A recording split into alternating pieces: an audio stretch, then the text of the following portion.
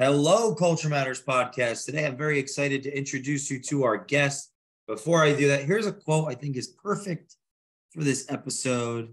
We can unpack. We often contradict an opinion for no other reason than that we do not like the tone in which it is expressed. Friedrich Nietzsche. See, we believe here at Culture Matters, when people read to think, write to develop, listen to hear what is unsaid, and speak to let go, they develop more value for themselves and others. So our purpose of this podcast is to uncover the genius of our guest with the goal to make you, the listener, your curiosity cool. Because our vision is that human culture is open, curious, and focused on creating the future. So our mission is to read, write, listen, and speak every single day. I want to laugh right now. Jeremy's laughing. He's loving this. Thank you so much, Jeremy Adams, for coming. And let me do the introduction before I have too much fun here. Jeremy and I go back almost 5 years. We met at a conference, both speakers. Myself, my fiance, Jenna, are blown away by his certainty, his confidence, and his competence that was clearly articulated from the stage. And we've been friends ever since. Jeremy, one of the original founders of Founders. You can look it up, check it out. An OG in business, done business with people like, the original shark, Kevin Harrington. He's an advisor, a strategist, partner with Max Finn. If you've seen him on TikTok influencers, he's another brilliant man. They're partners. And they've got Unicorn Innovations, Unicorn Traffic, essentially people that you see online that are likely speaking to you in certain ways that's resonating with you. People like Jeremy and the partners that he has are behind those people, right? The influencers behind the influencers. There's more that I want to say. I want to make this the best introduction that I've ever made, but really now I should just ask my friend how he's doing. Thanks for doing this. Yeah, of course. Oh, I forgot one more thing. Openly Outspoken podcast. A lot of great episodes. If you're listening to this, subscribe to that podcast. A lot of gold on there. Very authentic show. And check out episode 91 of the Culture Matters podcast, season 8, as Jeremy has been on the show before. So if you like Jeremy, you can listen to that again. And now, sorry. No, I was just going to say I appreciate you introing me with my least profitable and least successful business venture to start, So I appreciate that. The podcast, I committed to doing an episode a week for a year and I did that. And Openly Outspoken was really, I just wanted to exercise my First Amendment right to talk about whatever I wanted, and then just have people on there that I thought I was going to disagree with and us have cordial debates, but not all the time would we disagree. I probably debated with you more than people I thought I was actually going to disagree with. It was a good learning lesson to just realize that we're not as different as maybe the media or what our brains would even tell ourselves, because we were able to talk and come to some common ground on like tons of different topics. I mean, you've listened to some of the episodes. We've talked about everything under the sun, Scientology, abortion, racism. I mean, every controversial topic I could come up with, we had an episode about. We didn't go in euthanasia. Maybe I should break out the podcast again and do that one. But that was the whole point, is like, there's conversations that need to be had. Let's find people with altering views and discuss it. And it ended up being really productive overall. So what did you learn about yourself doing that? That I could potentially be a great politician one day, because I feel when I put the effort in, I'm really good at talking to all different types of people with different viewpoints. It is a lot of work to do that. Not that they're bad people and stuff, it's just different, not that one is better or worse or right or wrong, but people know in their life, they can think of friends or relationships they have where it's just easy and effortless. I think you and me have always had that. I would describe a relationship, although we have debates commonly, the relationship is effortless. Would you agree? Yeah, that's an endearing. Yeah. Yeah. Thanks. That's typically what I look for in close relationships in my life. Like, is this relationship a lot of work? When you're talking to people of all different beliefs, backgrounds, I mean, religions, viewpoints on strong subjects, I mean, I wouldn't define it as effortless. There's definitely some effort and patience that has to go into it. But it's a good test of your discipline and self-restraint and commitment to trying to understand other points of view. So yeah, it was a challenge for me. I did it. At some point, I do want to start creating more content. Just right now, just had my head down, and this is like the first recording of any kind I've probably done in like a year. Is there a level of angst that comes with having stepped away from that and then being a part of it? And I ask because well, selfishly, I want to know, because I'm going through that in my own way in another medium. So that's the first question is there any angst having stepped away and then coming back? Not really. It was just a conscious decision for me.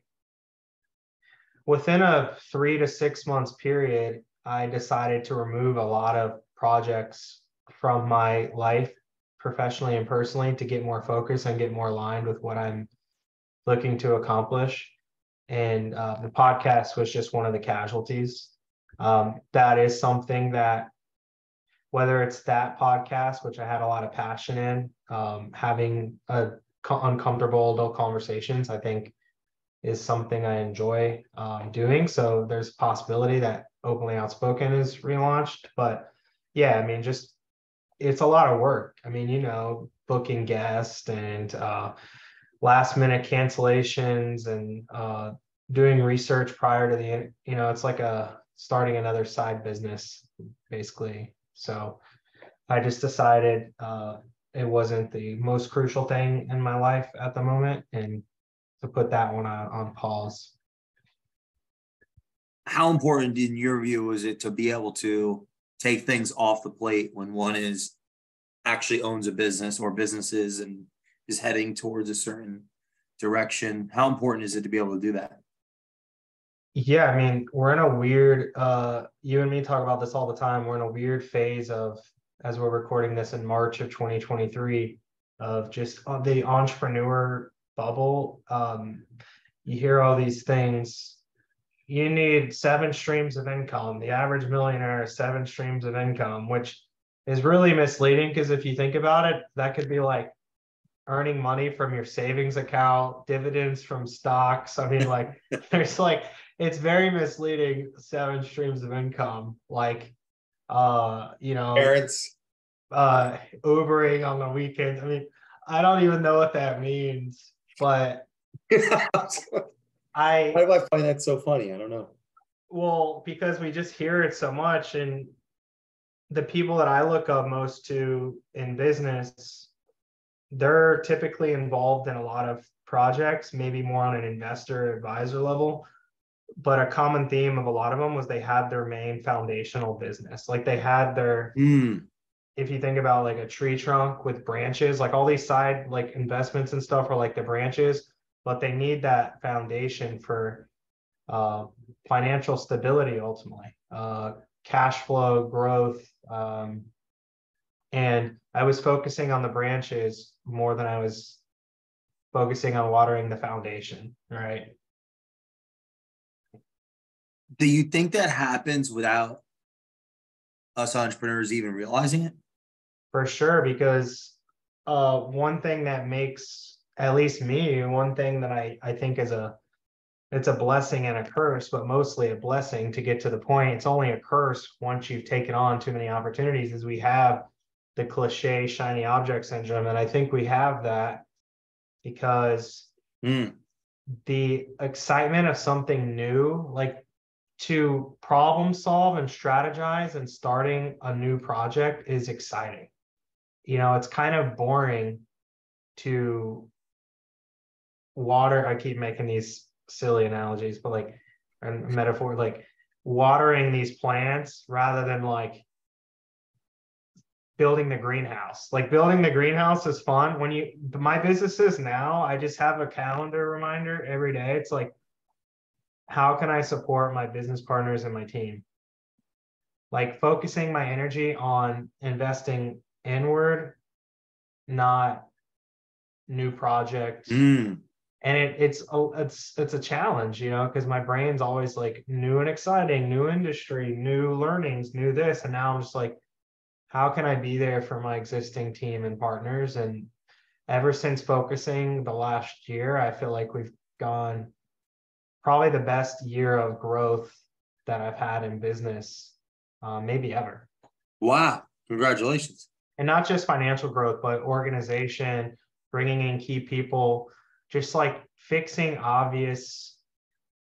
When my head's above water and I'm not focusing on all these like streams of income, we'll call it, I'm able to look at things within the business and be kind of, what the fuck was I thinking moments, because I have more time to think about my core businesses, rather than just being like focused on shiny things, you know. And some of my best solutions and things we've done to, you know, again, bring in key people, make big investment decisions, things like that, will sometimes be just me not doing anything on a Friday and just thinking all day. And it'll hit me like, why are we doing it this way when we need to be doing it this way? Or why don't we have this person doing this on our team? Or again, just thinking and investing thoughts and energy and resources and using my brain power on existing projects rather than new things, which again it's challenging for a lot of us entrepreneurs, but it's very important. And it's a mistake I made a long time, for many years. You think there's a distinction between being able to say no to someone else and being able to say no to oneself?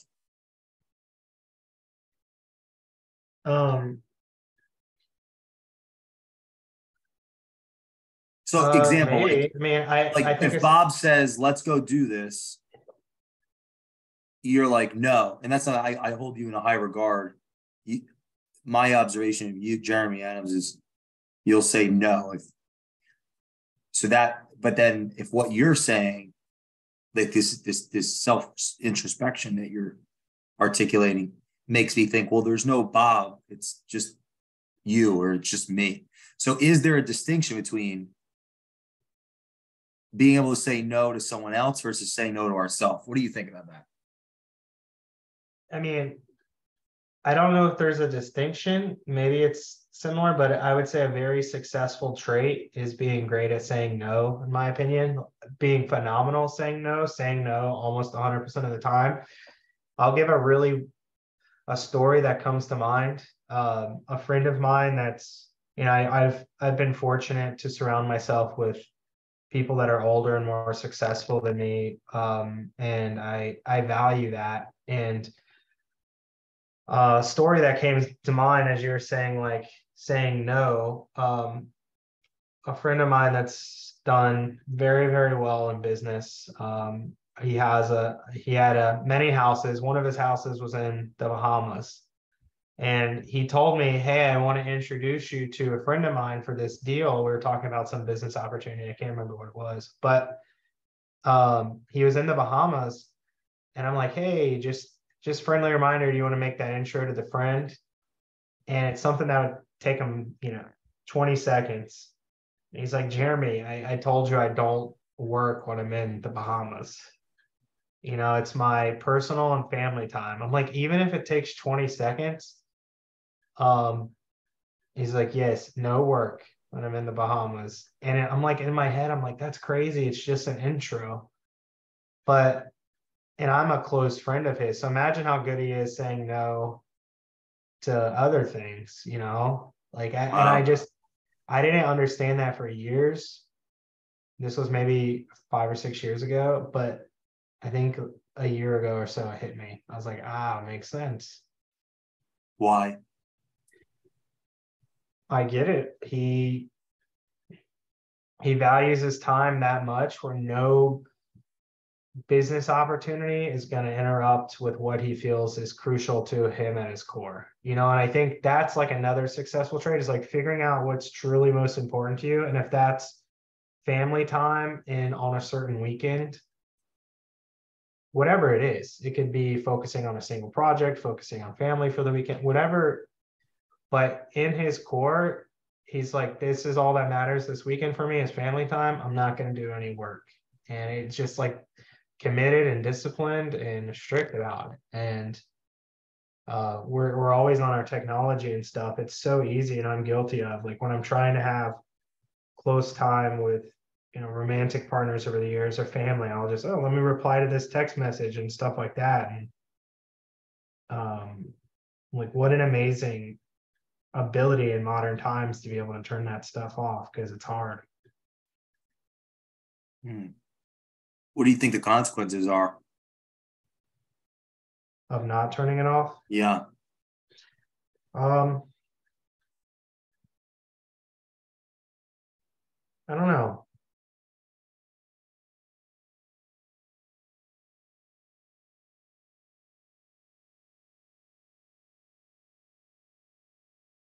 I think they can be different for every person. I think if we're honest with ourselves, though, it's if the person or situation is important enough to you, would you be able to have the discipline to do it? And I guess maybe the people aren't as important, or maybe you just have to be honest, especially as a young man. Like I'm 32, about to be 33 now, but in my 20s, the business was more important many times. I had to build success as a man, and I still feel like that mostly. I've started to shift a little, but as a man, I just feel like I have to achieve great things. And have you read the Allison Armstrong content about the Page, Knight, Prince, and King? It's the 4 stages of manhood. No. What are they? Page, Knight, Prince, King. Page is up to puberty. Knight is typically up till late 20s, mid 30s, give or take. Page is just like young kid, not worth getting into that much. But Knights are just like about conquering things, like the next beautiful woman, like adventure, like flashy, drawing attention to myself.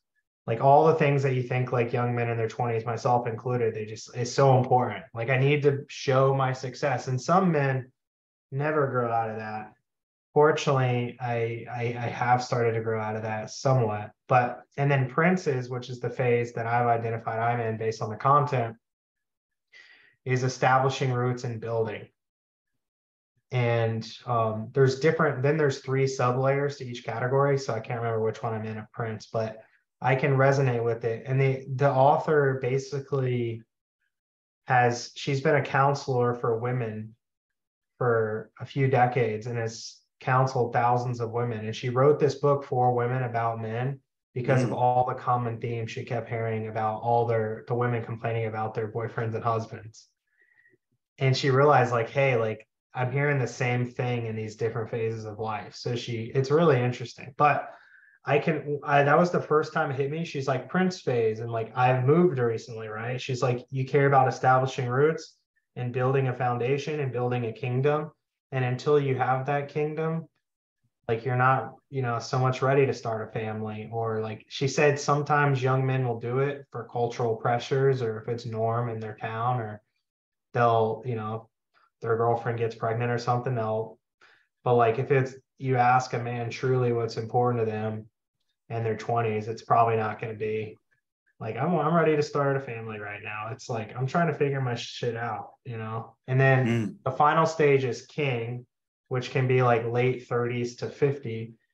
And that's what she would tell all these women. Like, if you can be patient till the King phase, once the guy reaches past I just need to build and establish who I am and the success, he's going to be the best father, the best husband, more loving, not as like into his work all the time, typically, not always. So she would always tell him like, if you can just be patient to the King phase, it's going to be worth it. So yeah, I'm in the Prince phase, which still has night tendencies for sure. And another Prince phase, she said, is which this you'll hear, this will make sense to you. She said they oftentimes give themselves a hard time because they're not a king yet. Mm. And I can see that because the men that I look up to that are more successful than me, I'm like, I even shared this with you recently. I'm like, why am I not there yet? This is frustrating to me. So as she's telling me all these like traits of a prince, I'm like, it sounds like exactly me. It's fucking wild. How important do you think it is to study, whether that be audiobooks, if someone's a business owner? I mean, question doesn't even have to be just a business owner, but like how important is, because you're talking about this book, if you didn't pursue knowledge, you wouldn't be talking about it. So to you, how important is that? Yeah, I mean, it's for me, I go through phases. So I haven't been reading too many audiobooks lately. I probably only read one this year, which for a while I was reading probably 2 a month. I've been doing more podcasts. I listen to probably 10 to 20 hours of podcast a week. I've been down a finance journey. A lot of the podcasts are finance related topics. That just feels right for me at this phase of my life. I feel I have a lot to learn financially, as well as I think I could be more responsible, especially as a future, husband, hopefully one day, father one day, continuing to lead companies. I think it's in my best interest to be as fiscally responsible as possible. So I just feel called to learn as much about finance management, different investing, raising capital, just all these things I'm been diving into. But yeah, it's crucial. There's a podcast or a book for like anything you're dealing with in your life. I mean, we're in a great time where whatever we're dealing with, there's thousands of other people dealing with the exact same thing. You're not very special. You can learn from them or have dialogue or whatever. Any podcasts you'd recommend? I'll go through the ones right now that I never listened to podcasts before, which may be interesting to some of the listeners until recently. And I actually do love them as a medium. And the reason is because of the books, obviously, right? You have to choose. But it's a very different experience than a book. I'd like to ask you about that too. But yeah, what are some recommendations for the listeners? Yeah, so Money Guy show, it's like 30-minute shows about just like different investing practices. That's more like personal finance. I actually listened to a show called Breaking Points. It's like a balanced political show. It's hosted by a Republican and a Democrat, and they just like talk about major points going on in domestic and international politics, and they share from both sides. So it's fairly balanced, which I feel like I can get decent understanding of what's going on. Millennial Investing Podcast, History Daily. I haven't listened to as much of that lately, but that's pretty good. It's just like little snapshots of this day in history and different things all around the world. We actually, for our patriotic brands, because of History Daily, we launched a newsletter that we eventually want to turn into a possibly podcast or video content called American History Daily, where every day we send our subscribers like something cool that happened on this day in history. Those are the main ones. There's a few other Professor G podcast, Making Sense with Sam Harris, things like that. But there's a lot I'm subscribed to. And it just depends on kind of the mood I'm in. Why do you think there's this proliferation of podcasts? Because it's natural. I feel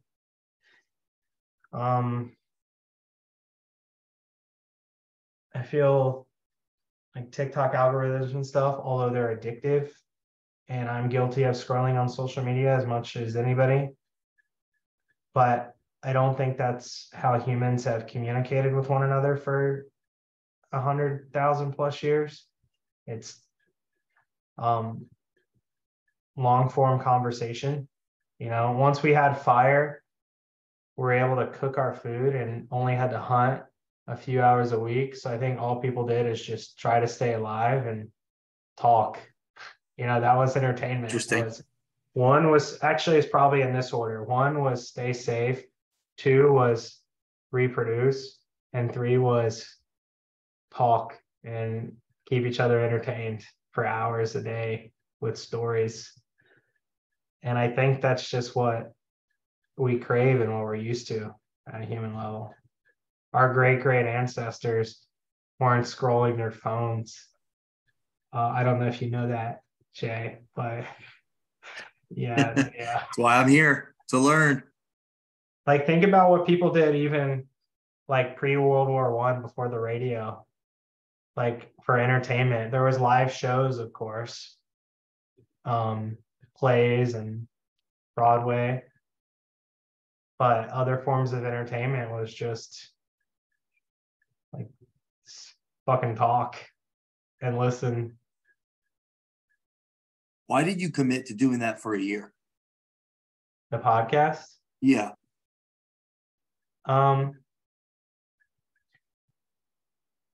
I think there's a few things.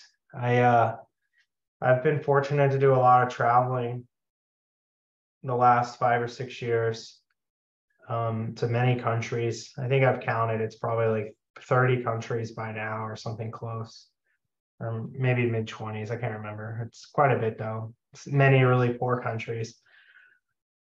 And we're also in a stress test right now with the US like Democratic Republic as a system and what our values are as a country. And I think there's a lot of areas for improvement, but I think what we have is something very special. And I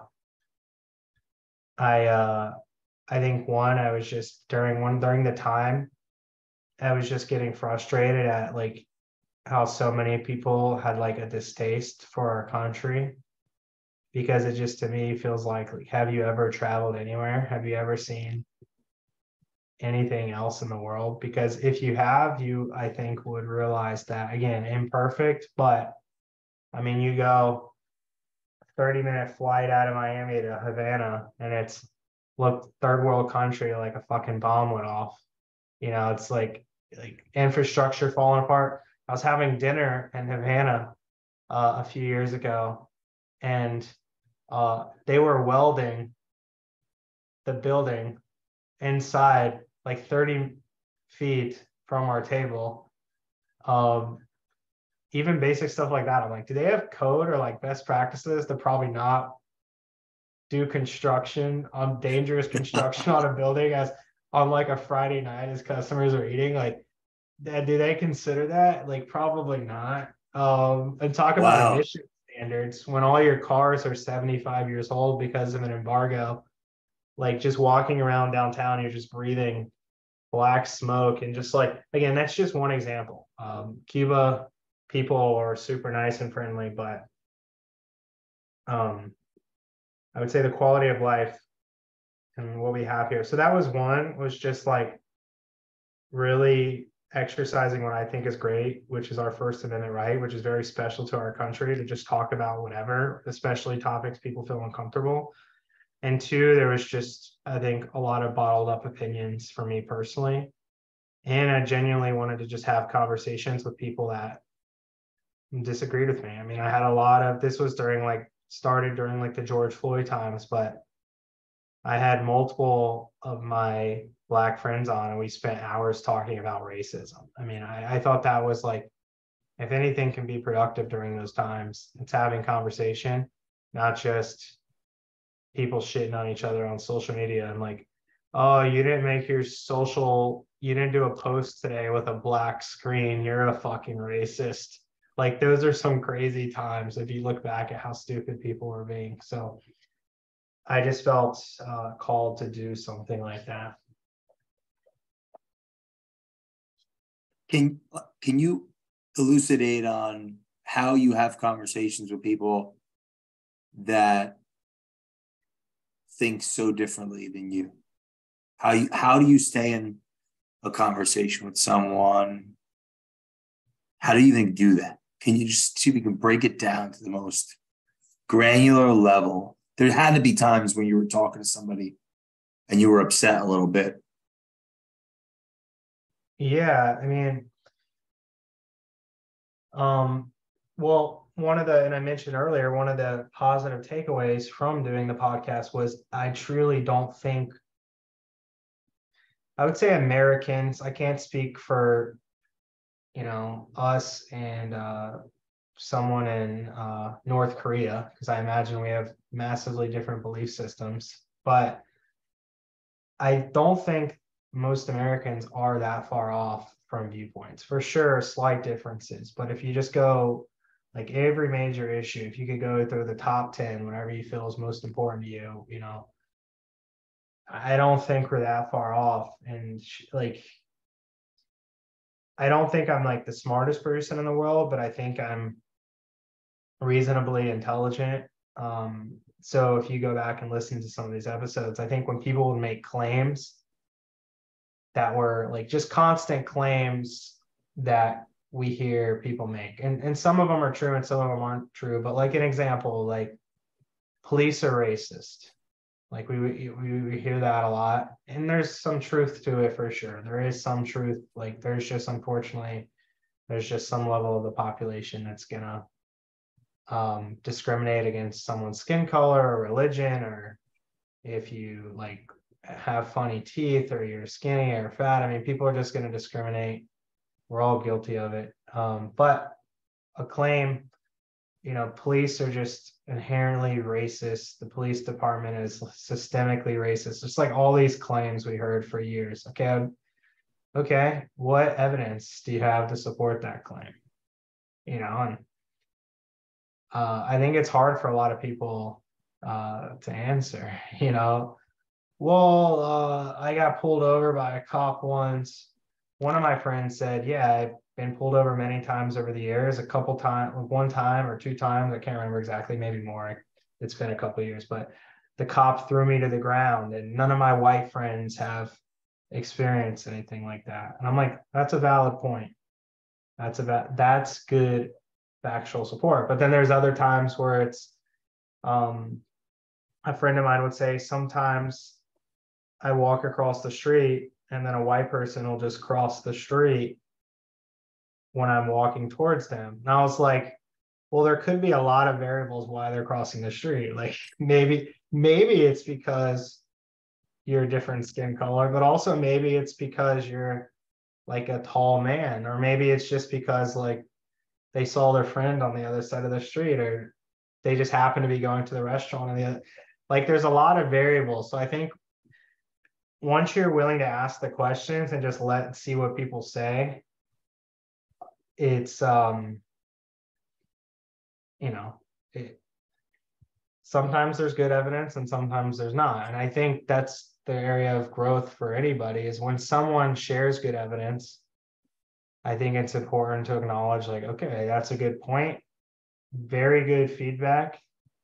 That was actually some of the best evidence I've ever heard, for like there is some level of racism in the police force, minus all the stats, because there's a lot of stats that can paint any picture you want. Like people are really smart from both sides. They can paint almost any picture. But one of my black friends saying, I've had this happen to me, 2 or 3 times, where they pull me out. They actually like, pointed a gun at me a couple times. Like, have you ever had that happen to you? Like, I'm like, that's a very good point. I have not had that happen to me. That was one of the biggest things where I was like, shit. And this guy's like one of the nicest dudes I know. Like, I can't imagine a police officer doing that to him, because he's a former military, just the nicest, most respectful dude. But yeah, so that's just an example. I think asking questions, just letting people answer, and if they do give an answer that challenges your viewpoint, acknowledge it. That's a very good point, and my viewpoint has evolved because of it. Do you think business owners lose in business because they're not able to master that skill? 100%. it's shocking to me actually, like how little adult conversations, like by adult conversations, I'm referring to just uncomfortable, important conversation. So, whatever you feel is just uncomfortable and tough to talk about for you, typically it's a lot of the same things, but big financial investment decisions, personality conflict, HR conflict, just them doing a poor job, whatever is super uncomfortable. It like the better we are as having those as entrepreneurs, especially in today's climate of people easily getting triggered and uncomfortable and offended, and just I actually think that's a superpower. Why do you in the business that you're in? And what is it for those that don't understand? We haven't gotten there. They haven't listened to episode 91 of Culture Matters podcast, or they haven't followed Max's journey, and they don't know what I'm talking about. Yeah, so I'm in involved in three companies, primarily similar roles in each company, and there's a lot of overlap. So I know I've talked a lot about focus so far, but what I've done essentially is create a similar role for myself in each company that has a lot of overlap in the industry. So where all three of them are internet marketing, e-commerce companies. There's one where we own our own brands, called Hero Brands, primarily in the patriotic, collectible, and apparel space. One where we run ads and we're an agency for many large brands, called Unicorn Traffic. And then Unicorn Innovations is our education company where we train business owners and marketing professionals how to more effectively advertise their business. So there's a lot of overlap in the three, and I basically work with the operators on each company from like an advice standpoint, bringing in important relationships, really just helping move forward the best way I can, trying to not get in the way too much, being helpful, but not getting in the way, which is a balance that I've been learning over the years. But yeah, I hope that answers your question. Oh yeah, you said, how did I get into it? Like why that sector? What's so special about it? Like, should people be exploring? I had a million questions around that. Yeah, I think as entrepreneurs, it's like there's just a lot of industry, like it's a lot about timing and just randomness. So I had my manufacturing company I started when I was 22. We built food trucks, right? So it's like we worked with some of the biggest brands in the restaurant industry. We shipped them all over the world. I mean, it was pretty crazy. I had no clue what I was doing, right? But I did figure out how to market this business online. And I would always tell myself, if I only had to worry about this online stuff and not the manufacturing portion, because that's what I was good at. And I think I just understood at a young age, like kind of like at least a basic level, the advertising component. And then I invested in a lot of high ticket sales training. So I just understood kind of basic levels of consumer psychology and how to position ourselves as an authority and stuff. And then after we sold the deal, this goes back to the shiny object thing. I just didn't want to, like, the manufacturing and the operations portion of it was always really challenging for me and not interesting to me. So I would always try to have good partners or team members to handle that, and made a lot of mistakes there too. But it was then I realized that's kind of the sector I was good at, this like online marketing, like building relationships. So the business just kind of evolved from there. I started doing some side consulting projects, and because I knew that's what I was good at. And then we just 8 years later, now I'm in the three companies that I mentioned.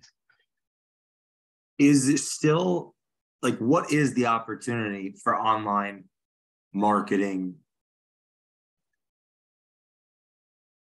to those that don't understand it, they're either not using it for the business, they don't even grasp like what could be. Maybe someone listening to this has a bricks and mortar business that they're where you were at 22, you know, and they're thinking what you were thinking. Should they take the leap and focus on the marketing side and the online ether? If I was a smart 22-year-old, what I would have done was realize that, admit to myself and everybody around me, I suck at fulfillment, manufacturing operations, and just kind of put that in one bubble. If I would have just partnered with a manufacturer and just said, hey, let's just work out a deal where I send you a bunch of business, I would have had like 1% of the headache and probably earned a lot more income. And a lot less liability. I mean, when you're building these big trucks with propane tanks and generators, and I mean, they're like moving bombs, you know? So very expensive insurance. I mean, just all these like business lessons slapped me in the face. But I think that for me is just like really narrowing in what I'm good at, and then just like building teams around me and creating partnerships that support my skill set so we can actually have a functioning business. Because me as a day-to-day leader and operator is chaotic and it's stressful for me. I have no interest in doing that. So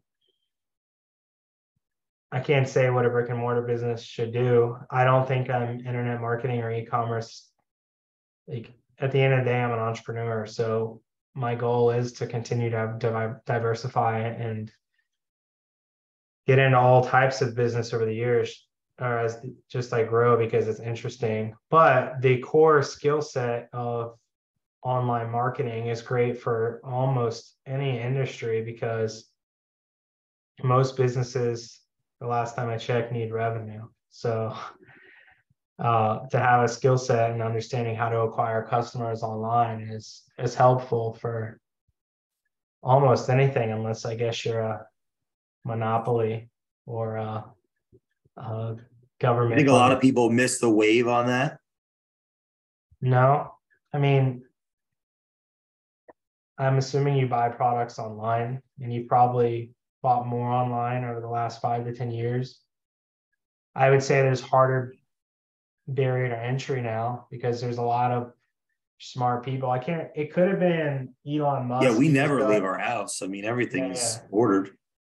I can't remember who it was, but Elon comes to mind. Like it could have been a decade ago, but some semi-popular person, if it wasn't Elon, said basically that it's a shame that the smartest people in the world are trying to figure out how to get you to click an ad, you know, because there's just a lot of money in that, in advertising. And wow.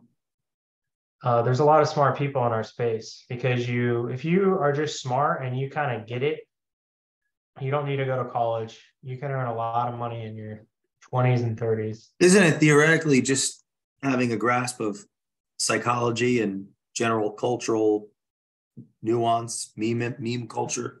For sure. Willing to get, you know, for sure. Just understand that. Essentially influencing behavior towards ends and through means that are dependent on whatever service product is through that. Because, right, like, I mean, I'm oversimplifying, but I'm bring this to life for the audience. I think that it's always been around since the invention of capitalism, whenever that was debated, you know, a few hundred years ago. The hardest working people and the people willing to just put themselves out there and try to figure out a solution to problems always earned more. I think the difference is now you can do it without kind of leaving your house from anywhere in the world. I mean, it's a great equalizer, because there's people in really poor countries that would have never had some of the opportunities they have with this. Like if you're a transgender in prison, different purple skin color from the moon, you know, if you're good at running ads and you understand buyer psychology, you can earn a lot of money. No one cares. Is No part of one, that because the industry came up so quickly as a result of technological advancement? All the people that were going to college is like, by the time the textbooks and the information was packaged up in a way for that next generation to get that information, there's this massive need for the intellectual property and for the hands. So this huge tsunami of people self-taught or learned the hard way. I think like, help me out here. I'm trying to figure out. I think what you're getting at is there's not a college degree for this. So like how could there be theoretically? I don't know if there is or not. Maybe now they're starting to, because it's been 10 years or whatever, but or more or so. But like, think about it. It takes time for the institutions to commercialize, package up, and sell intellectual property. That's essentially what institutions do for a culture, is they get the next generation prepared for labor. So listening to your story, it's like some of the things you're saying. I mean, so go ahead. Sorry. Yeah. So I think what you're talking about too is like basic supply and demand economics as well. Like, so not only are schools not teaching it, so it's pretty much all self-taught, or you work with a company and kind of learn the ropes and eventually like leave or whatever. But it's just either self-taught / just kind of grinding it out and getting like on the job experience. But because there's so little skill in our space and so many businesses that want to be more effective marketers on a Facebook or a TikTok, whatever. So I think there's estimated 30 million small businesses in the United States. And I believe a majority of them now on some level have to be marketing and selling products online, 50% or higher, I would just speculate. Obviously some, not as much as others, but even if you're they have to react to consumer behavior. Yeah. If you're a local flower shop or whatever, I mean, you're just having to like at least do some organic social posts or like run some campaigns in your zip code for Valentine's Day or whatever it is. So it's like there's all these businesses that know they need to be on these platforms. And then there's like a super tiny pool of competent individuals or teams that can help them. So, I mean, there's unbelievable income earning opportunities. Like what's in it? Like what's for the lay person, right? Just little ego here is fun. What kind of opportunity is it for? Like what kind of money is in that for these competent tiny groups? In the thousands, in the millions, in the tens of millions? Like, what do you mean by that? Is it neurosurgeon it's money? More than what neurosurgeons make. Yeah. So I would say, what does a neurosurgeon make? They go to college for 12 years and then they're saving lives with brains and all that. I don't know. What is it? I think like the 1% neurosurgeon, I looked it up once, is like $1 million. We never like really, now with Unicorn Traffic, we and I'm not asking you to divulge your personal information. I'm saying, I can share generally in the industry. I'm curious, like what do you mean? So now we're actually building out a really big team and a really smart team, and investing a lot in training and finding talent and actually turning the traffic agency into a legitimate company. But I would say back 5 or 6 years ago, we would always be boutique, maybe work with a handful of big brands. We would typically just get these brands reaching out to us. Like we've never promoted for these services, either word of mouth or they would buy. We had some education products. I mean, it wouldn't be very uncommon for us to have $100,000 a month in retainers without trying, with minimal cost. to produce that, because Max is a smart guy and he's really good at what he's doing. And maybe we'd have, I don't know, call it 10 or 20 grand in labor cost out of that 100, but the rest of it goes to us as owners, roughly. That's without really trying very hard to get these clients. It was just a few big ones. So just say 10 to 20 grand a month per client. And we're in a couple guys in our mid 20s, really have no clue what we're doing, but we're good at this one thing.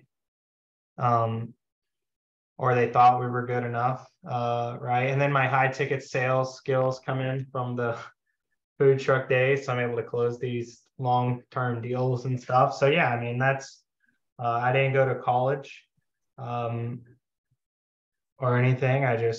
There was a market opportunity. There still is really a shortage of talent.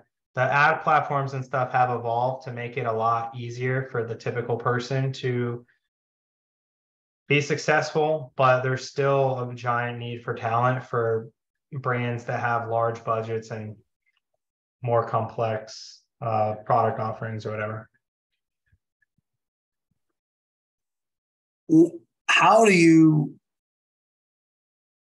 What do you think of, like, because we don't have a lot of people on the show yet that fall into this millennial category. What do you think of our generation? Are we as bad as they say? Yeah. Do they even say we're bad? Like, who's they? Yeah, that's my other question. Who's, what is success for the millennial generation? Do you know doctors that hear your story, that are our age, that tell you like you're an asshole? I'm sorry, excuse my French. Like, you know what I'm saying? Because they just got their job and they hear your story and what you've been up to, and they resent you. Like, I'm just curious, like, just listening to this and learning them. We don't have enough people in our demographic on the show. Yeah, my opinion of like my generation and younger is it's very binary from a sense of, and not my gender either, binary. I just not. But I get it. Yeah, no, it's like either they fucking get it and they want to work hard, or they just don't. In my opinion, it's like that, like it's black or white. And there's peers that are like, you're one of them, that it's just like, we have big goals, we want to accomplish a lot. And I won't say who it is, but I think the polar opposite is there's a friend of mine that we were in similar honors classes in school, and he's just smart guy, funny guy. Like, if anything, I'd argue he's probably like higher IQ than me. He's really sharp, really witty. He's been really struggling financially, and he has a family. And like, I couldn't imagine if I had a family and I was struggling financially, I would do whatever it takes. I would be working 7 days a week, eyes open till eyes shut, because I just believe as a man, like, I need to deliver for my family. And I think you're the same way. We would do whatever it took. And I just think there's that mindset in our group, and then there's the complete opposite, and there's not a lot in the middle. And this guy, like, really struggling, like, and it's unfortunate to see. And it's just kind of like not able to pay bills legitimately, like items are getting repossessed, and it's just like not working. And it's like, I don't know what I've thought about this a lot. I'm curious your thoughts. Like, is there something genetic that you think impacts that mindset, or is that a learned thing? Is there a chemical? Like, what do we think? We have a similar upbringing, like same everything growing up. Like, what's the difference? Are you asking me? Yeah, like, do we think it's hereditary, like genetic? Like, do we think it's like the food we're eating and the amount of sunlight we're getting, or the sunlight? the amount of the TV shows we're watching, the people we're around, a little bit of everything. I mean, what is it that would just Have you asked this person what they think I about have. themselves? I have. We've talked about it a lot, honestly, almost to the point where. And the reason I ask that is I think the answer is likely, like the practical answer would be subjectively represented and interpreted through them, like someone that, like that friend, that mentor, that peer. The answer, the true answer, I think, because I don't have the answer, but I think theoretically the answer would be revealed through them, right? Because if so meaning, I don't, like, that's my question to you is, if you bring that up to them, what do they think? I mean, not to dive too much in case he listens to this, because he could, but yeah, we don't have to go into it all. I mean, that's my answer. I think but that's my answer to your question is I would ask that person what they think about your analysis, and maybe they'll have, we've talked maybe they about haven't it even for thought about it. years. Yeah, I've known him for almost 20 years. We've talked about it for almost to the point where I just can't bring it up anymore, and just because I've tried everything under the sun. I've tried to be very curious. If I had to guess, I would actually say it's more like I think the natural human state is to try to conserve energy, right? And for us to, not I think, we know, like, that's, we Winston Churchill said, never stand up when you can sit down, never sit down when you can lie down. Like, it's just in our best interest for survival to conserve energy. And I think, especially when we don't have a lot of true hardships in first world countries like ourselves, there's not a lot to motivate the typical person. I think we feel called and we're just working on businesses and doing these things, but I would guess it's just more of a natural thing. It's just like there's nothing that's very inspiring, and even like our welfare systems and our poorest people still, compared to a lot of poor areas in the world, Keep still something live. in mind. If I'm not leading myself, someone's leading me. So if someone I care about is, in my mind, lacking leadership, would they follow me, kind of thing? I would. Sometimes in our life, like, that's another way to look at it. Like, you meet people, it's like, it's so clear that they lack, like, kind of like you outlined, something or someone to believe in. And if it's not through themselves, then the something is irrelevant, because they're not going to go through whatever hardship.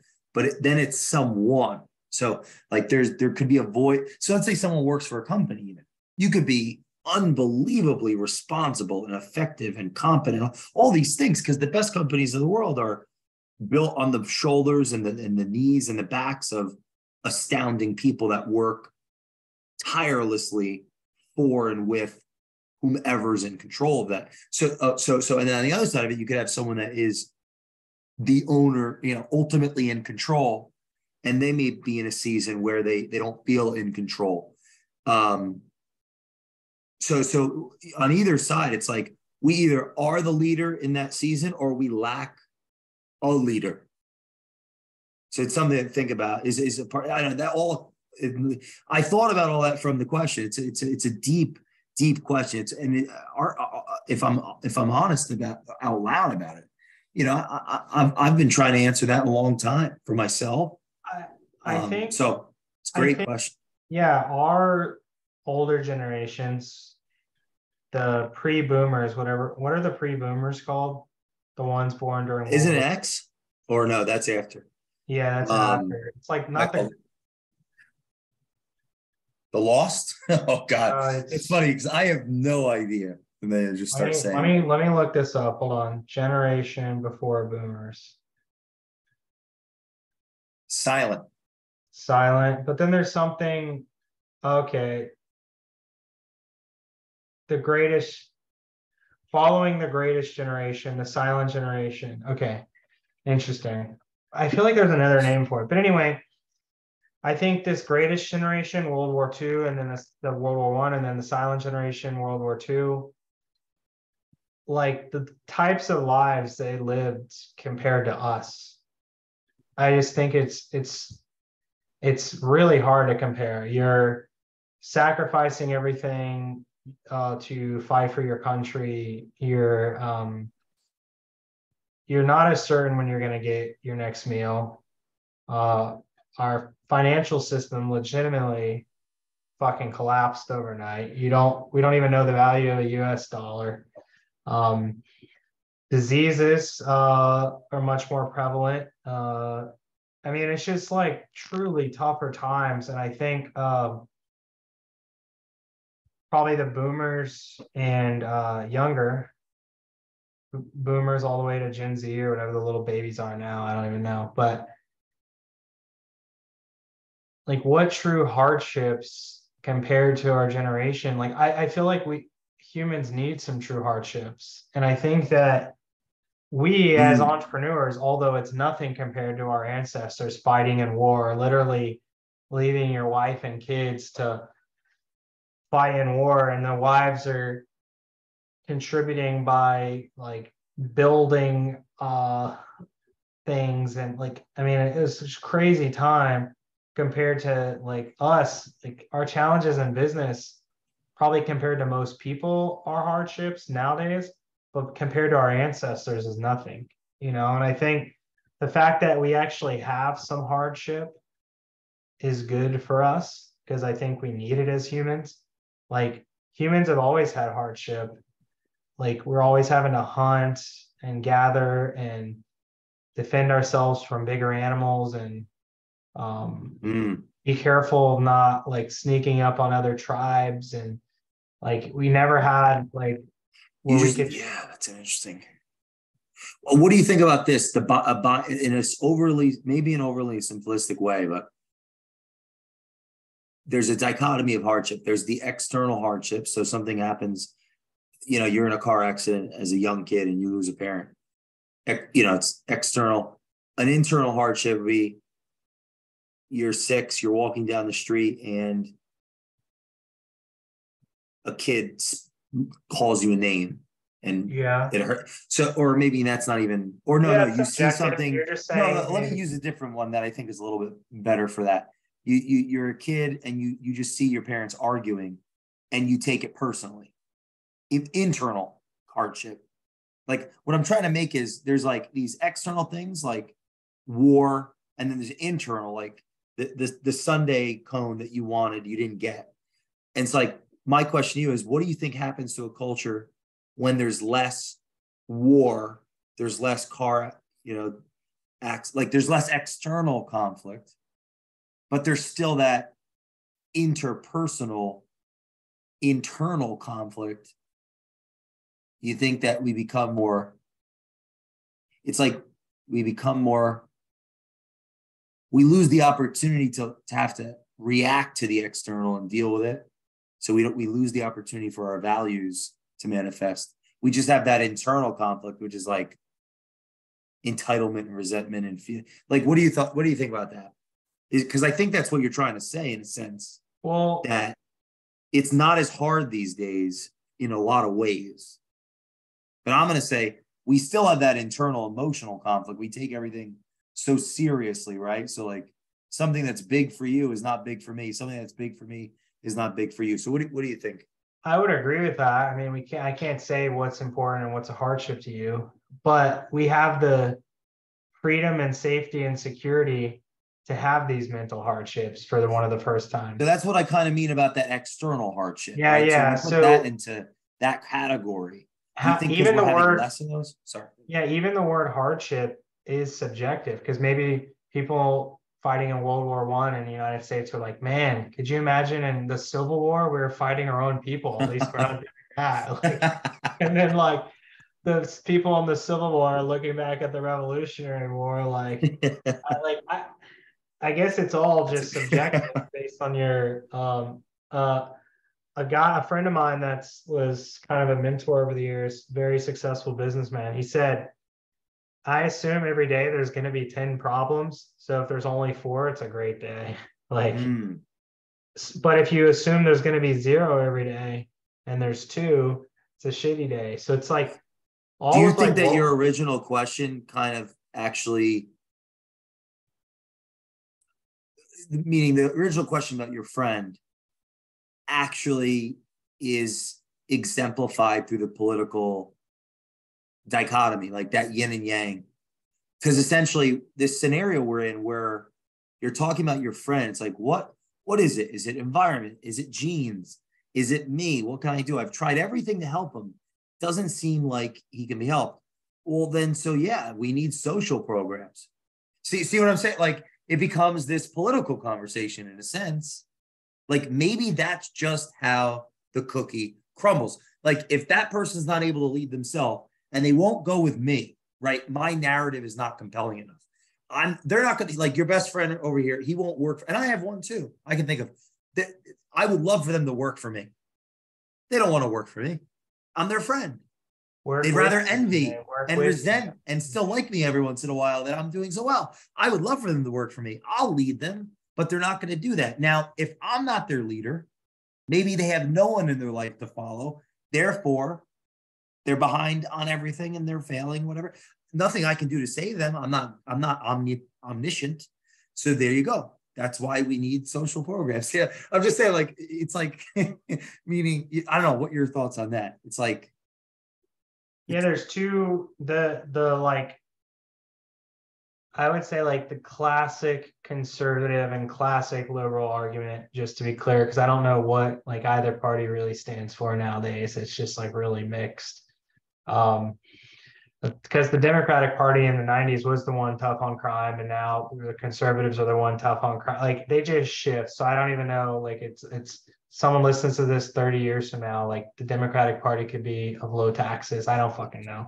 JFK lowered taxes in the 60s as a Democrat. Like, so, but the classic conservative argument, and there's truth to both, it's like, if there is the safety net, you're ultimately, like, if someone knows there's a safety net, there's going to be that percentage of people that just fall into the safety net. If there's not the safety net, there's going to be a chunk of those people that actually will be motivated. And then there probably will be a chunk that just still don't give a shit and will just live on the streets, right? But that's why I think with everything, it's like within moderation is important. Like, I think, like, unemployment program is a good example. I think you can claim unemployment for up to a year after you're laid off or fired. So it's like, you could even argue that's a long time, but at least there's a time limit on it. So it's like, you have a year to go find another job. It takes time. You want to find something that's good pay, you can drive to, that's a good fit for you. So it's like a year timeline. That's a good example of a social program that I think does both. It creates a little bit of a safety net, but it's not a permanent safety net. It helps through a transition. So that's something I'm for. Like, just general basic social programs. Yeah, of course. I mean, we can maybe talk about different ones, but I guess it just depends on what your goal is as a society. If it's to have is less, because the homeless population continues to grow too, and we actually have a lot of social programs for that. And it's a very complicated issue. A friend of mine actually is heavy in the homeless space. And one of the reasons why homeless issues is so complicated is because whether it's private or publicly funded, these housing systems have rules. So, like, many homeless people, believe it or not all, of course, not all. I don't want to get taken out of context, but many I know, they choose to be homeless because in homeless systems, you can't shoot heroin. Like, you can't, like, you have rules to abide by. And there's a chunk of those people that are like, I don't want to live with these rules. I want to live on the street. It's why I was, like, starting to laugh for a second. I'm thinking, like, how dare we assume Like I'm walking down the street and I see someone. I'm not thinking, I catch myself. I say, hold on. Like I have to catch myself. Homeless. I don't know this person. It's like almost being like racist or ageist or biased or sexist. I'm just assuming they're homeless just because I'm partaking in the economic system and they are not. I introduce myself, say, hey, I'm Jay. What's your name? Now, do I do that every single time? No. Like, obviously, I'm conserving energy. I might just walk by and smile or something. But my point in that is like, who says they're homeless? Yeah, like culture. Now, literally, we could infer that. My point I'm trying to make is, I don't know what that person's doing. Maybe I'm the one that's homeless. They're exactly where they want to be. They're doing exactly what they want to do. Yeah, we can debate who has the better system, like especially if you're homeless. And I know like Hawaii has a big homeless population. Like if I was gonna be homeless, that's a great place to go. Live on the beach, like you don't have bills, you don't have financial obligations, you're not worried about your credit score. Like you're not worried about shifts in the marketplace to keep your business healthy. What Like, I want to be clear, because I could be misunderstood. Like I'm trying to make an argument for empathy and inquiry and compassion with people that we could so easily label as implicitly less than whatever we've got going on. Here we are, you and I, with shelter, having this life philosophical, pursuing these big answers, just as much as someone that may not have shelter has either had these thoughts or is capable of having these thoughts. Philosophically and at some level, where anyone listening to this, it could be just as homeless as someone that. But that's where I'm going. I'm not trying to. I don't want it to come across that I'm condescending people that lack shelter or that I'm against any type of social engagement or interaction. I just think we when I say we, I mean culture, and I mean us as individuals without thinking. We might be projecting a lot. It's like we walk down the street and we feel so guilty about the lies we tell ourselves, the things we avoid in our interpersonal relationships. We're so unclear in what we want out of life. And we walk by someone that seems like they got it worse than us, and we pity them, or we mock them, or we throw money at their face. But we don't even meet them. We just call them homeless. It's like, maybe you're home. Maybe I'm homeless. What does that even mean? So that's a touchy subject for me philosophically. I think about it all the time. Not every day, like all day, but I've written about it. And that's that.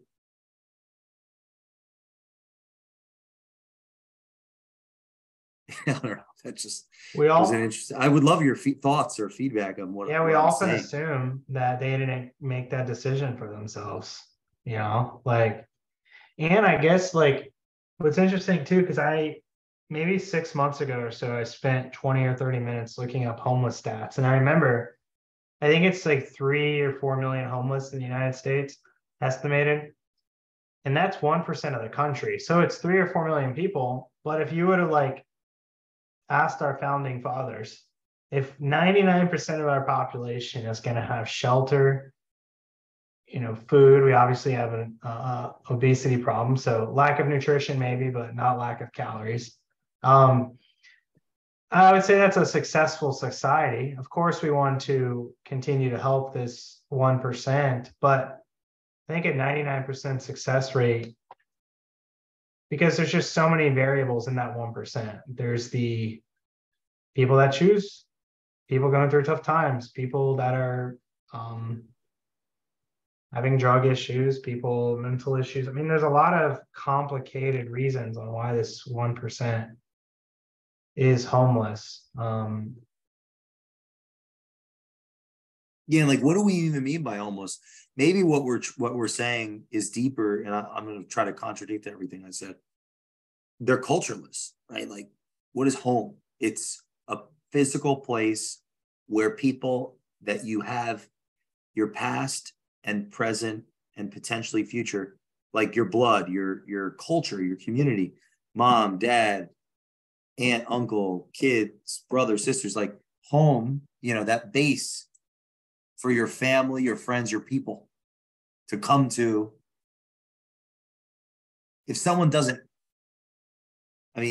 our whole system is based on the opportunity for an individual to have the right to property, for example. It's like pretty big deal in this. That's kind of a scam though, because which part? Yeah. I think it's a scam almost, because the typical homeless person probably has a higher net worth than the average American our age, because it's zero, not negative.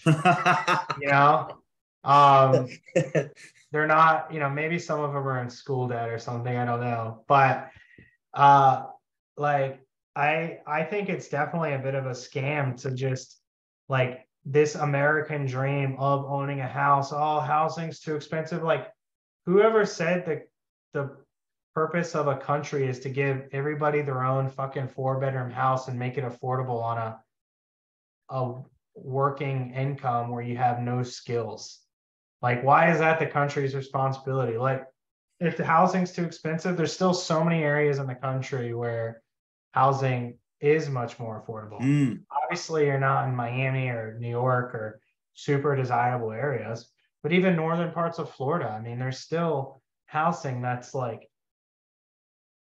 affordable. It's just not desirable. Well, what level of responsibility do you think people listening to this, citizens of a culture, have to have of what they choose to do with their credit, with their money, with learning how to use it? Like, how aggressive are you on the need of the responsibility of the citizenry? Yeah, when I was an intern at an investment firm when I was 20, the guy I worked for he worked with a lot of teachers, and the amount of teachers that were retired millionaires, and granted, millionaire is not what it used to mean in the 50s or the 70s, but I would say millionaire is upper middle class now. If you retire millionaire, you're, not flying private everywhere, but you're going to be able to enjoy the rest of your life, for the most part. Like, and I don't think they ever earned over 100K combined in a year, or they were just normal, like, wage earners, like household of 80K between the husband and wife, and they just lived below their means. They invested, they paid off their house. They're just not idiots, So there's people that earn 2 million and spend 3. So it's Americans have a big problem, and this is what I think travel, like, we really care about having big cars, more than any culture that I've seen.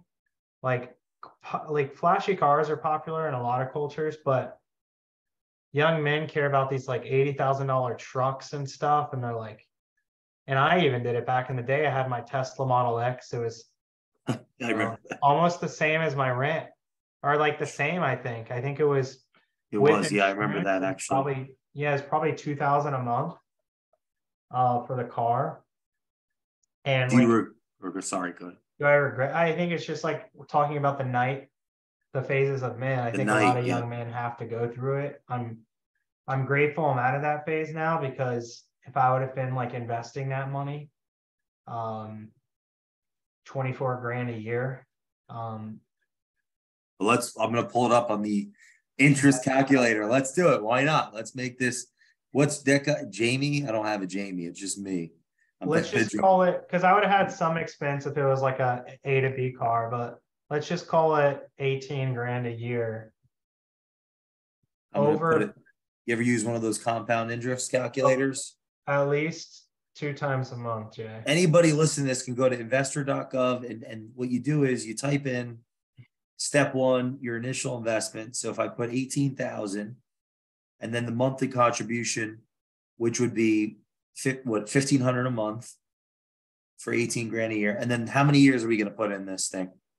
Well, 40? maybe a better thing to do would be like, maybe just say 50 grand, or let's just say 100 grand of where I just spent on stupid cars in my 20s that I All right, so I'm going overspent. to put the 100 you're saying Let's and no just put monthly. 100 grand, no additional contribution, Okay. and For how long? check in on it in 20 years at a 10% rate of return. Why can't we do 40? We can do 40. Well, I'm just curious what you made 20. What is 20 years significant from you, or you for Well, you? if my goal retirement age is in my mid 40s. Okay, so let's do 20 years. But if you want to do 40, it's obviously gonna like Be dramatic. We could talk about that too. All right, let's do both. How about that? Okay. The 20 years at 10% is, and then maybe you could tell the audience why this matters. 672,740, basically $672,750. That's if I didn't, the important thing to emphasize 20 there, years. that's if I didn't add one other penny. I just decided to put that in an account and like forget about it. Like obviously yes, it would go up 672% doing nothing. And then it's 4.5 million, which is 45 like times. typical retirement age in your 60s, early to mid 60s. So the 100 grand turns into 4.5 million. Put in that account, never touch it. And as your point, you're saying that you're making all this money most people dream of, or go to become a neuroscientist or whatever, doctor, and you bought a Tesla. And you would say, if that same money was put into Vanguard, I'm just, whatever, and never looked at again, it adds up. Is that the theme? That's the theme, and why I want to do that is the more wealth I'm able to build, the more freedom it ultimately gives me to then like make better choices and be involved in the right deals I want to be in, and turn down asshole clients and not work on projects I don't. For me, that's important to me. The more wealth I'm able to accumulate, the more freedom and options and choices I have. And down the road, I can and there's arguments, yeah, you should enjoy life, blah, blah, blah. Like, I mean, if you really need a super expensive car to enjoy life, and that's so important to you, I guess I support that for you. But I think you can really enjoy life with a car that's, 40 grand instead of 150 grand. But not saying you should have an unsafe or car that can't get you from A to B. I'm not for like getting $1,000 car, but just something modest. Have you noticed that a lot of the people that have done very well are like, what percentage are learning this lesson and what percentage aren't? Like, well, I think it's like the compound power. Like let's just say I would wait till I'm like, just focus on building up my income, investing, learning skills. Even if we could map it out and say, hey, out of that 100 grand, put 50 in the market and invest 50 in myself in masterminds or education, or Harvard Business School, I actually think is 100 grand. So, whatever that investment looks like to you, it could be in the mutual funds, it could be in yourself or a mix. But just a little bit of delayed gratification there. We only said 20 years. I mean, at that point, I could buy a Tesla cash, or at a minimum, that interest or that dollar sum cash flows the payment with the interest plus some. Plus, I'm able to borrow against it, again, have more freedom and choices. So yeah, I heard a stat the other day, actually. It says like when you're college age compared to your retirement age, when every dollar you spend is the equivalent of around $80 at retirement, because of interesting. That $5 you spend on a beer in college is $400 at retirement age. And granted, that's not accounting for inflation and stuff. I get it. 400 is not going to be worth the same, but still just puts into perspective. Like Warren Buffett wasn't a billionaire until he was in his 50s. and he's just had a lot of time for his shit to compound. And he's made some really smart decisions combined with it, of course. But he would even agree, I think, that he just has a lot of time. You know, he started investing as a teenager. Yep. Right? Really smart investments. He's obviously brilliant. Do you find that business people generally because you interact with a lot of business people and have in the past different events and groups and paid, unpaid, all that. Like, what's the average business person's financial IQ? Typically pretty high. I mean,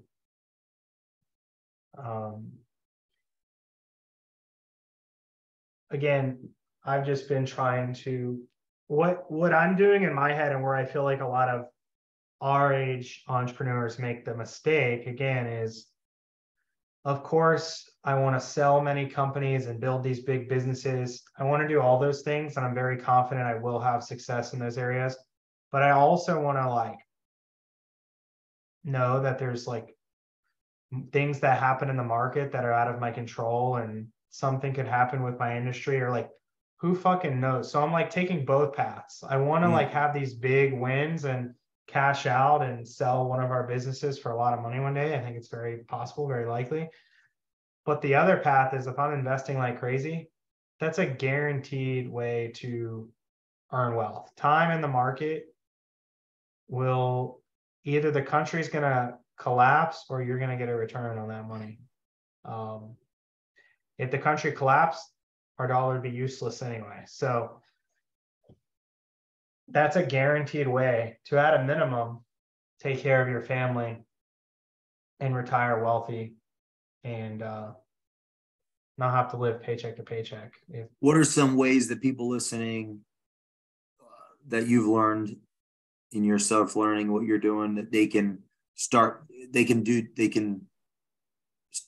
putting away for the future? I mean, I have a lot of different things I put money into, but like, what would you recommend? If someone agrees with this mindset, they want to sell their Porsche now, right? They have a Porsche 911. You know, they're like, dude, I should listen to Jeremy. Let me get into some of these investments.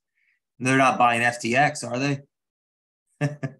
Yeah, in my opinion, I would only buy a Tesla priced car if I was worth like, I mean, it's hard to say what my net worth is now, because businesses, they could be worth nothing or they could be worth a lot, depending on someone would be willing to pay for it. But I would need like probably close to 8 figures in investable assets before I would spend that type of money on a car.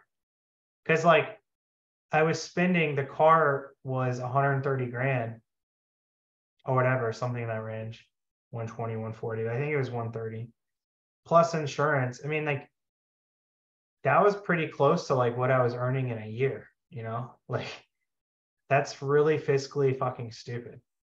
Your car is worth almost what your annual income is. Like, again, if you have a bunch of assets that are producing income, that's different. But I'm a young guy. I didn't really build much assets. I was investing a little. So, I mean, it was, yeah, it's just dumb. So yeah, I invest a lot in retirement advantaged accounts. We talked about that. Like through one of my companies, I have a 401k.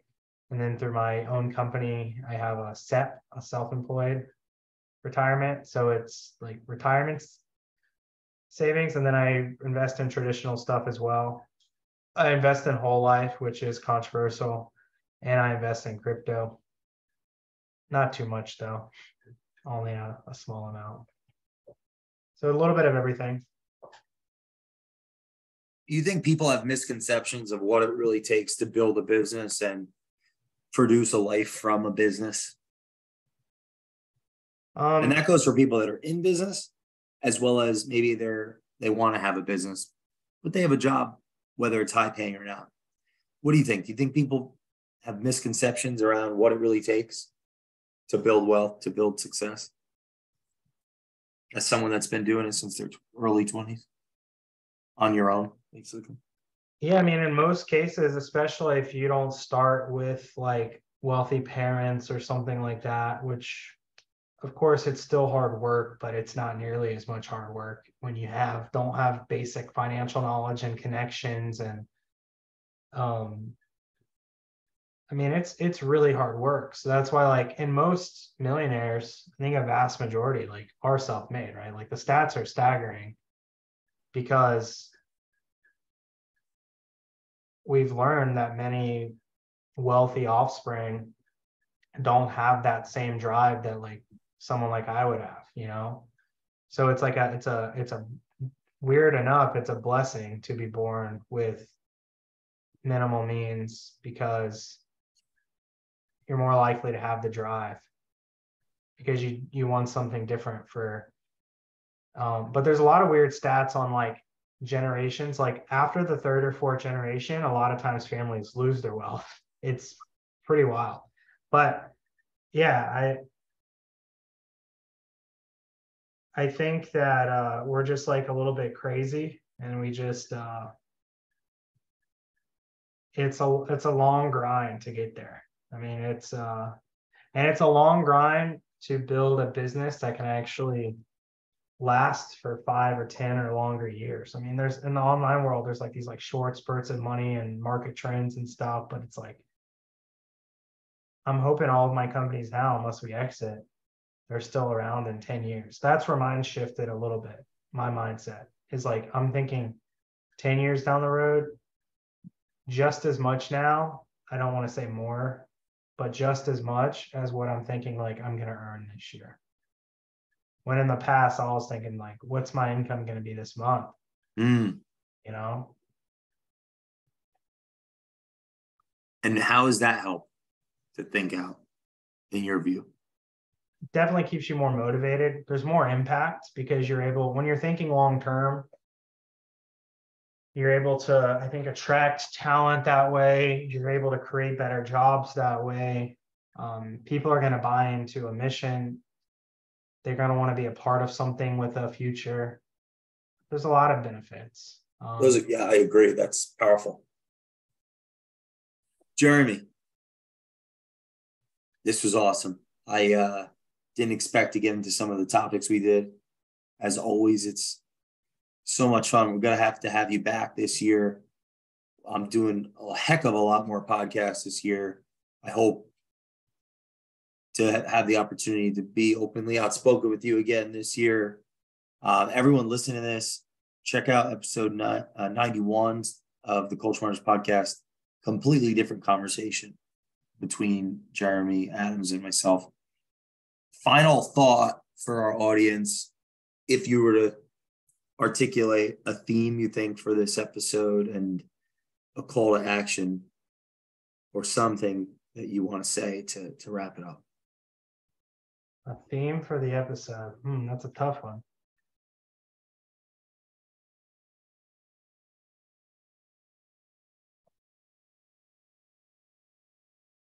Maybe just when having a conversation with anybody, keeping an open mind to where that conversation can go. I mean, I think that's why we've always got along really well, is because our conversations do lead to random places. And it's not as surface as we probably run into on a day-to-day. So yeah, just keep an open mind and go deep instead of horizontal. You know, like that's probably something I've actually been thinking about this year. Like maybe I should do a better job of getting closer with my existing friends than trying to find more friends. I feel like that's more meaningful. Maybe not. I could prove myself wrong there, but my gut tells me how close 5 friends is better than a kind of close 17 friends or whatever. Thank you. Thank you all for listening to this episode of the Culture Matters podcast. Thank you, Jeremy. And we will see you all next time on the Culture Matters podcast.